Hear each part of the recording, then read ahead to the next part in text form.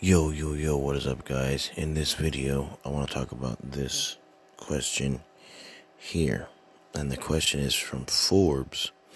Is Bitcoin losing its position as the crypto market's leader? My answer to that is yes. And I'm going to show you why right here in a second.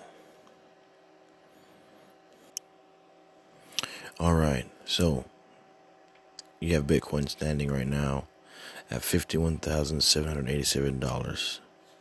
Alright, it's September 2021. Monday, September 6th, right?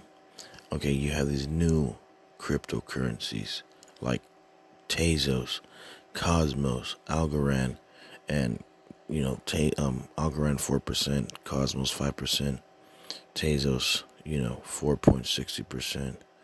APY is, if you don't know what that means, it's annual percentage yield, which is basically interest on your crypto on top of increasing asset value. So you get increasing asset value, which means it goes up like Bitcoin, but on top of that, you're having APY. Hope you enjoyed this video, and like, subscribe, and share, especially if you agree with me and this new information. If you don't already know, and start investing in these new cryptocurrencies. Like, subscribe, and share. Peace out.